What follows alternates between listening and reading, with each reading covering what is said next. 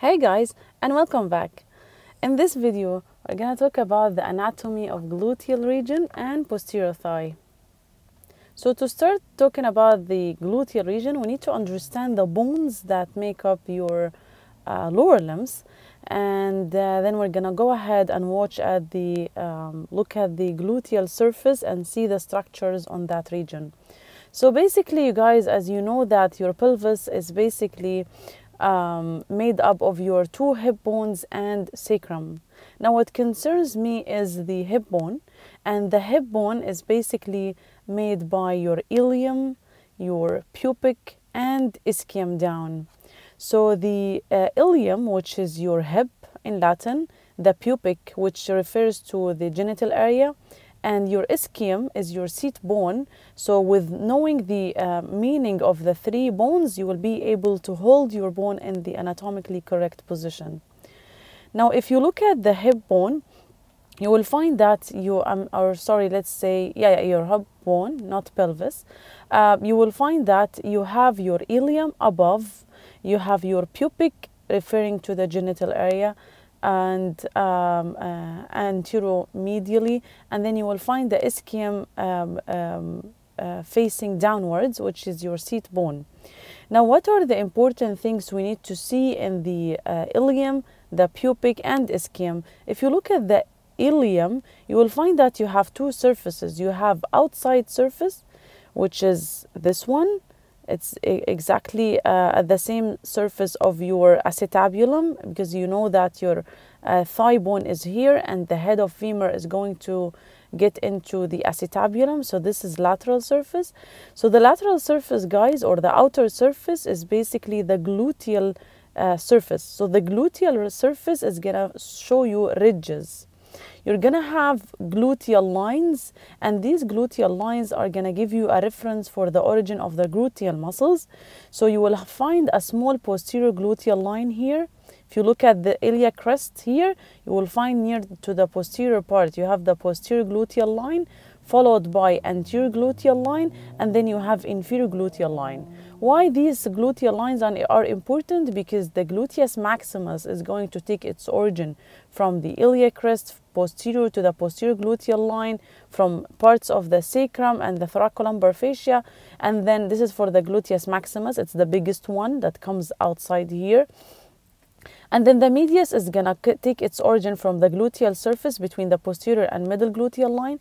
And then the gluteus minimus is gonna take its origin from the gluteal surface also, but between the anterior and the inferior gluteal lines. All right, so these are very important, and it makes sense because your gluteus muscle in the gluteal region is outside, and that is all coming from the gluteal surface of ilium. Now, if you look at the other surface of ilium, you're going to find a smooth surface for the iliacus muscle, and it's a smooth because the iliacus muscle is basically lining this surface here, and it goes all the way with the psoas major to get attached to the femur down here, and that is going to do hip flexion, and we're going to talk about those muscles in the anterior thigh and the hip flexors later on in the next videos. Now, if this is the iliacus and this is the smooth surface and this is the outside rough surface that has those lines, this is going to be your iliac crest above. Now, if you look at the rest of the iliac bone, you will find spines, elevated areas. You have two anterior spines, two posterior spines.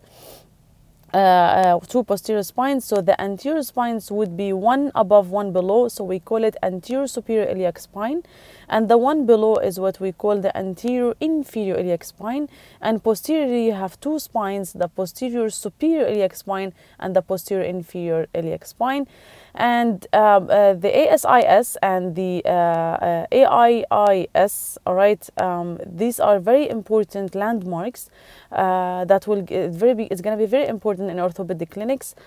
Make sure just you know how to touch the ASIS. It's very prominent in your body if you're thin, and even if you're not thin, you can still palpate for this bone. All right, and that's gonna give you a very important attachment to muscles in the anterior thigh compartment. And we're gonna talk about the ASIS and the AIIS in the next videos in the anterior thigh muscles. All right, so this is gonna give you a muscle, and this is gonna give you a muscle. So what concerns me now is, so this is regarding the ilium, and let's move on to the ischium. The ischium has an ischial tuberosity, which is a rough surface here, and that gives attachment to muscles on the posterior thigh. And it also makes sense because those muscles who are coming out from the ischial tuberosity and going to the thigh, they will help me to move the thigh posteriorly. All right, so this is because if you guys want to think about the bones, if you find a bone that is coming from the ischial tuberosity and going to the posterior thigh, it's definitely going to do hip extension. If you find a muscle coming from the pubic bone and going to the femur, it's gonna do hip adduction, and we're gonna talk about the adductors in the next videos. All right, so you just need to think about this muscle coming from where to where.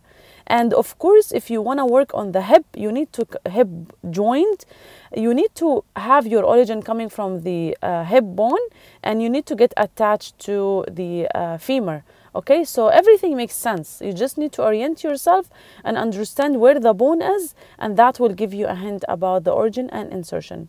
But we're not going to talk about those guys today. We're just going to talk about the gluteal muscles and the posterior thigh compartment. Now, moving on to the pubis, you have your pubic bone. The pubic bone has a ramus superiorly and a ramus inferiorly, and it has a body, and that body has a prominence, and that prominence we call it the pubic tubercle. So you have the pubic body. The body has a tubercle and it has a crest, and you have superiorly here, if you look at the pubic bone, you find superiorly superior pubic ramus, inferiorly you have inferior pubic ramus. The very prominent part is the pubic tubercle. This is your pubic body, and down here you have your ischium, and the ischium is gonna also send a ramus, and that ramus will get attached with the ramus of pubic, and we call it the ischiopubic ramus. So if you guys look at the yellow color, this is the ischial ramus, the green is your the yellow is your pubic ramus, because this is anterior and this is the rough surface for attachment of the sacrum. This is your iliac spine, ASIS, AIIS. So this is anterior and this is posterior. So this is pubic bone and this is ischial bone. So the pubic bone will send inferior pubic ramus, and the ischium will send inferior ischial ramus. Together they will do what we call the ischiopubic ramus. And the most important things I want you to know about the ischial bone is its body. Of course, it has superior and inferior rami. But the most important thing I want you to guys is the ischial tuberosity, because that will give us the origin of the hamstrings muscle, the muscles of the posterior thigh that will help you in hip extension, but mainly knee flexion. All right, and the ischial spine. So if you look at the ischial spine, this concerns me a lot now, because that now we will move on from the bone to talk about ligaments, and this spine is attached to important ligaments, and we're going to talk about that as we proceed. So we talked about the ilium and what do we have in the gluteal surface. We talked about the smooth pelvic surface that has the iliacus. We talked about the iliac spines. We talked about the pubic and the pubic bone with its important rami, two rami, and the tubercle and the crest in the body. And then we talked about the ischium with its rami, and the most important thing in ischium is the ischial spine and the ischial tuberosity, which is the part that is basically facing downward, and this is going to harm very thin people if they are sitting, because it's a bony prominence. If it's not cushioned with enough fat, it's gonna harm you if you are sitting in upright extended back position. All right. Now, why the ischial spine is important to me? Because you guys, we have ligaments, and the most important ligaments we have today is the ligaments that are coming from the sacrum. And those ligaments, one of them will go to the ischial spine and one will go to the ischial tuberosity. So what do you think we can call them? We can call them the sacrospinous ligament and the sacrotuberous ligaments. All right. Why they are important? Because if you guys look at your hip bone, you will find that the ischial spine is basically above that. You have a depression, we call it the greater sciatic notch, and we have a smaller depression down, we call it lesser sciatic notch. So if you have ligament attached to the spine, you are going to convert the notches into foramina. And why do we need to convert it into foramina? All right, we're gonna convert it into foramina because we need them for the passage of important structures. So if I have blood vessels coming from my core, because you guys know the blood will come, your abdominal aorta is gonna come all the way until it reaches L4, and then it will give you common iliacs, and then the common iliac will give you external iliac that pass outside the inguinal ligament to give you femoral, and we're gonna talk about that later on, and it will give you internal iliac inside, and internal iliac takes care of your pelvis. So once you have internal iliac that gives everything in the pelvis, of course this is the main sources I have. Now what about the gluteal region? The gluteal region needs to have blood supply. So thanks to the greater sciatic foramen, that will give me the exit way to the people who want to reach the gluteal region, and thanks to the lesser sciatic foramen, who is gonna give me an entrance way to the perineal region, because you guys know that we have the pelvis and we have down the perineum, and we have a diaphragm that separates them, and diaphragm in Latin means separator, and we have it when we have something that separates two cavities. So here you have the pelvic cavity, and here you have the perineum, and with the pelvic diaphragm you are separating them. So what about the blood supply and nerves? Structures needs to come into the perineal.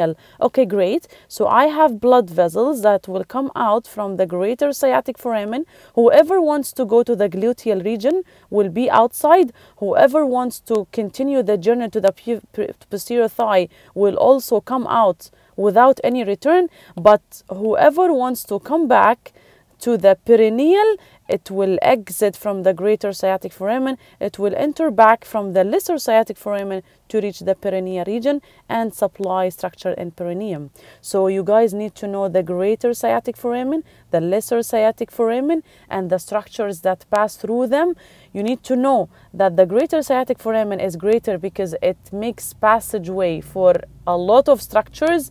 Anyone wants to come out of the pelvis, it will come out from that. Of course, except for the obturator, because you have obturator foramen that gives you passageway for, or let's be specific, the obturator canal. After we seal off the foramen by the obturator membrane, that will give you the passageway for the obturator nerve and vessels. All right. Other than that, people who wants to reach the gluteal region, they need to come out from the greater sciatic foramen. Whoever wants to come back here to the perineal area, they need to enter back through the lesser sciatic foramen. Okay, so we're gonna talk about that as we proceed.